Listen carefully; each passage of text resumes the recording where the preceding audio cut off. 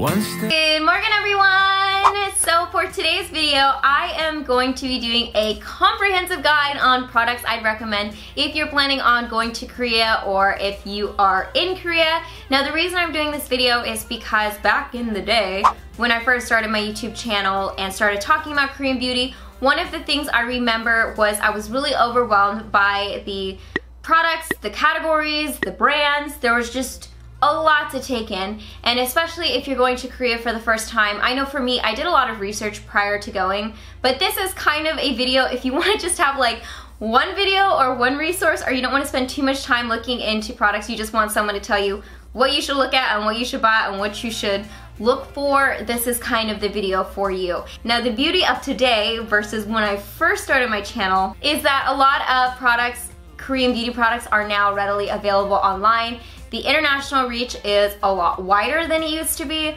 So for all of these products, I will link them down below and make a list because this video is going to be very product heavy. I will list it down below to make it a little bit easier, as well as include some links for those of you guys who don't have the opportunity to go to Korea, because I realize not everyone is going to be going to Korea. So I think I have like 12 categories. So without much further ado, let's go ahead and get started. Now, I think this first category is one of the most notable features of Korean beauty, and that is cushion foundations. Cushion foundations are basically a Korean thing, if not solely a Korean thing. So even cushion foundations that you're seeing that are created by Western companies or any non-Korean brands, all cushion foundations are actually manufactured in Korea. Starting at the more affordable end, we have Missha. Now this is one of my favorite cushion foundations. This is the original Tension Pact in Perfect Cover.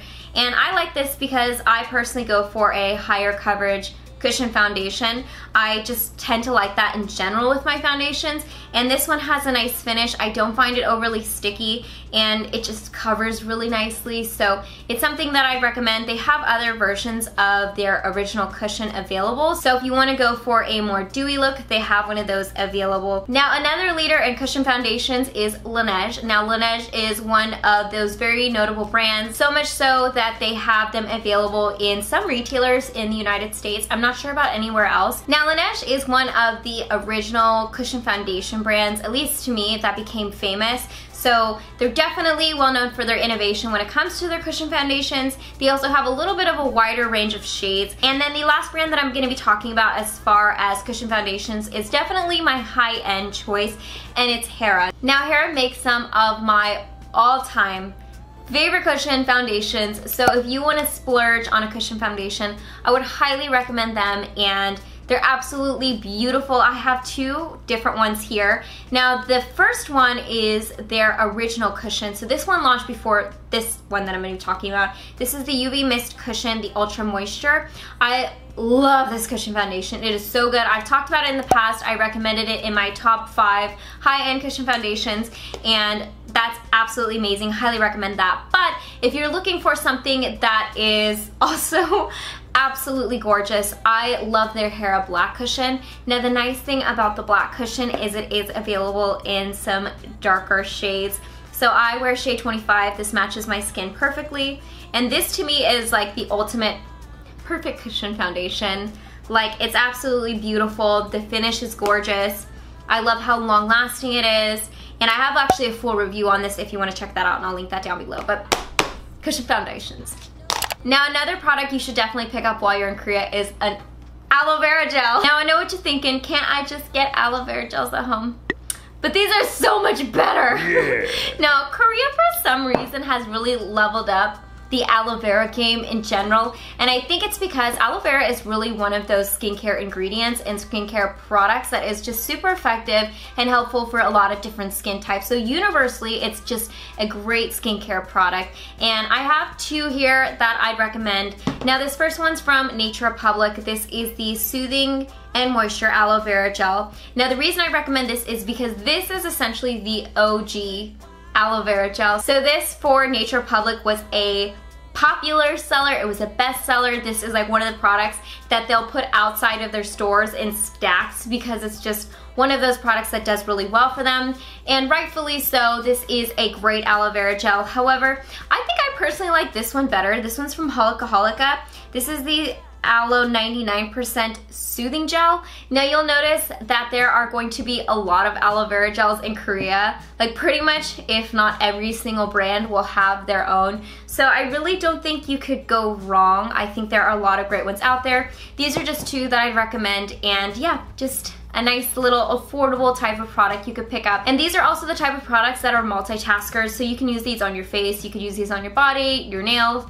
I think people even use these in their hair. I don't personally, but yeah, they're just great because they're awesome. Who doesn't love aloe vera? Now the next product category I'm gonna be talking about are essences. Now, for me, before I got into Korean beauty, I had no idea what essences were, and I still get a lot of questions about essences, so much so that I actually made a full video on them. It's like a 3-minute video. It's part of my skincare shorts series, so I will link that down below in case you guys want more information on essences. But just take it from me, essences are amazing. They totally were a game changer for me when it came to skincare products, and completely changed my skin texture, made my skin a lot softer and supple. So something I'd recommend, obviously the first one, if you have watched my channel, you guys know, one of my favorite ones is the Missha Time Revolution, the first treatment essence. Now I actually don't have one on me at the moment, which is like shocking because I usually have backups of that.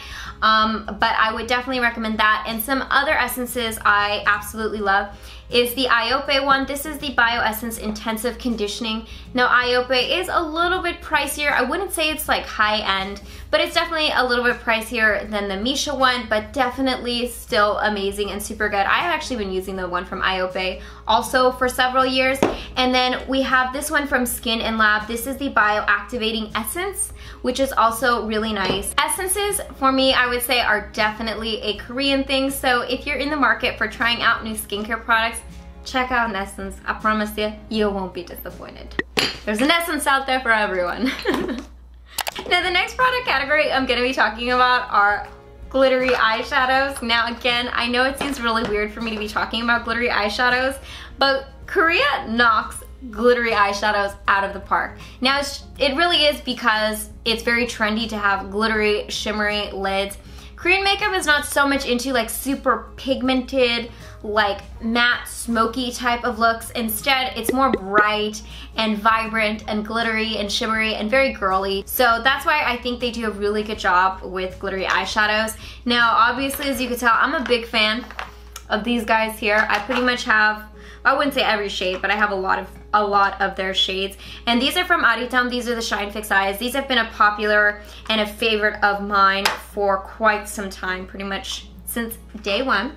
But some other glittery eyeshadows that I love, which are in more of a liquid format. So for those of you guys who really like those Stila glitter eyeshadows, I don't know exactly what they're called, but you know what I mean. I'll put a picture up somewhere. These are good dupes and they are affordable, much more affordable than the Stila ones. I really like this Holika one. This is the Magic Inside, I guess that's what this is called. Obviously these come in different shades, by the way. I'm just showing you one. So I like the Holika ones. Those are really nice. And then I also like these ones from Pore. These are the Sugar Twinkle Eyes. And yeah, both of these are excellent, long lasting, and I don't find that the glitter like ends up on my face by the end of the day. They do a really good job of adhering to the eyes and staying put. So glittery eyeshadows, my friend, glittery eyeshadows. Ooh, this next category I love, and that's nail stickers. Now nail art is super trendy in Korea. Like I feel like whenever there's a popular nail trend, it originated from Korea. Like let me just put that out there. This is like a really bad drug habit. We just entered the gate. We just opened Pandora's box. We're gonna enter ourselves into rehab. Like what are you checking yourself in for? No addiction. Can I touch him? Yeah. And because of that, nail products are very popular as well. Now, if you're like me, I am not very talented with my nails, should we say. I can basically paint my nails and then call it a day. I can never do like anything fancy. And so for me, I'm a big fan of like press-on nails or nail stickers. Now, these ones, my friends, are amazing. Now this is from Missha, these ones in particular.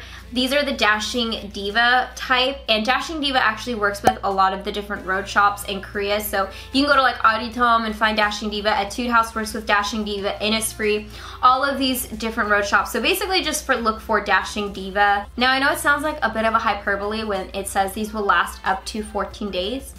These will actually last up to 14 days. They're also wrinkle free, which I don't know if you guys have had a lot of experience with nail stickers, but wrinkles are a problem and they're something that I definitely struggle with. So I'm actually wearing some of them right now. These are also from the same brand, and I've had these on for a week, and as you can see, they are in great condition. Actually, you can see where my nail's growing out. That's how long I've had these on. And actually, I will probably take these off before they're ready to come off, just purely for the fact I'll get tired of them. But yeah, definitely check these out if you're into nails. I love them, and so much easier than, you know, having to paint your nails, wait for them to dry, glue some stickers on or stones on, whatever you're gonna do. Just buy yourself some nail stickers, do yourself a favor. No, don't be scared by the next product category that I'm gonna be talking about. Now, snail skincare is a super popular type of product category, skincare category, I don't know what you want to refer to it as, in Korea, and I guess it's actually more of an ingredient, but I had never tried anything snail related before I went to Korea. Honestly, I was like, that's disgusting. That sounds like something I will never be interested in. The idea behind snail products is because, you know, snails, they like glide over really rough surfaces and then they heal really fast, so apply that to your skin. Voila!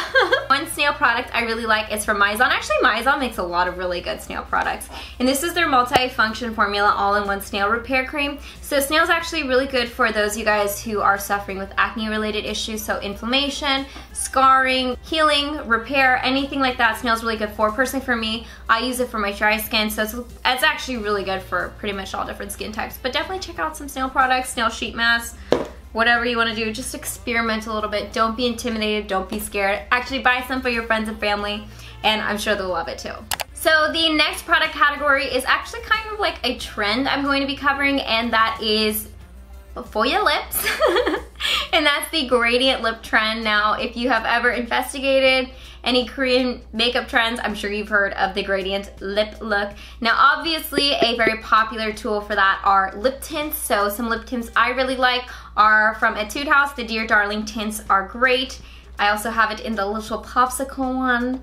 I really like Pera's Party Ink tints. I have the velvet ones as well as the original.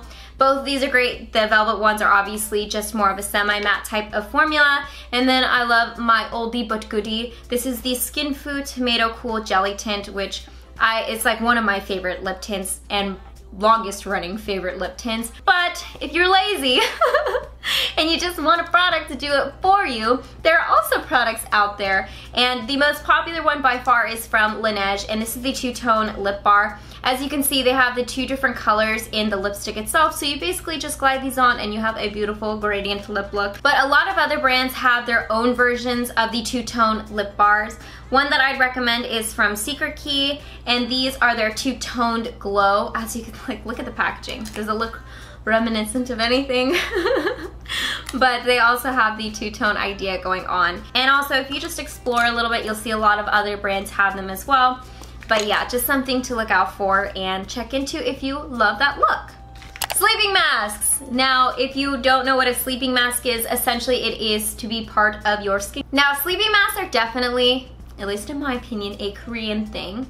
I actually didn't really see any other like brands outside of Korea coming out with their own sleeping masks until Korean beauty started becoming popular. So yeah, I credit Korean brands for that. Now, the original, again, OG sleeping mask that I think is one of the most popular Korean skincare products to this day is from Laneige. This is the water sleeping mask. They carry this at Sephora. They carry this at a lot of different retailers. But another one that I really like is from Make Prem. Now, Make Prem is another one of those skincare brands that I absolutely love. Pretty much every single product that they come out with, they do a really nice job at formulating very gentle products that are great for sensitive skin types. And this is the Radiance Peeling Sleeping Mask.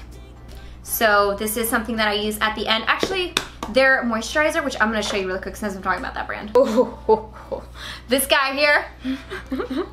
I'm going a little off script here, but Stick with me. This is the Save Me Relief Moisture Cream. This is one of my favorite moisturizers, and I mentioned it like 1,000 times probably in this video. I have dry sensitive skin, and this has been like a lifesaver for me. What am I talking about next? Sun creams. Where are my sun creams? Yee! Okay, now before I started using Korean sunscreens, I never realized it was a thing for sunscreens to not be sticky, to not have a white mask, to not make my skin feel congested and overwhelmed. I just thought that was the natural tendency of sunscreens. And then I started using Korean ones and I realized, boy, was I wrong. Now the first sunscreen I'd recommend is from Etude House. And this is the Sunprise Must Daily. This has an SPF of 50 plus PA triple plus. This one's awesome. It goes on my skin very nicely. It doesn't take a lot to rub it in. Very lightweight. The next one I'd recommend is from Innisfree. This is the Perfect UV Protection Cream. This one in particular is the long-lasting version for dry skin. So it's water resistant, it is moisturizing on my skin. My skin doesn't dry out by the end of the day. And again, it lays really nicely on my skin, which is why I absolutely love this guy. And last but not least, we have the Aloe Soothing Sun Cream. This is from COSRX. I think this would work really well for people with oily skin as well. So it's a very popular one. A lot of people enjoy this, and a lot of people enjoy COSRX in general. So some excellent sun cream. Actually, as you can see, these ones are empty. I'm showing you guys empty tubes because I love these. I need to pick more of these up. Who am I kidding? If you're going to Korea, can you pick me up more of those? Okay, this is definitely a personal favorite of mine, but I would not be doing this video justice if I didn't talk about these, because since this is supposed to be like a beginner's resource for Korean beauty, I have to talk about these. But I know you guys have heard me talk about these 1,000 times on my channel. Air puffs. Now, what air puffs are they're the little puffs that come in cushion foundation. So if you buy a cushion foundation, they usually come with one. Sometimes they come with an extra one as a refill. The reason I love air puffs is because they're essentially like better than a beauty blender.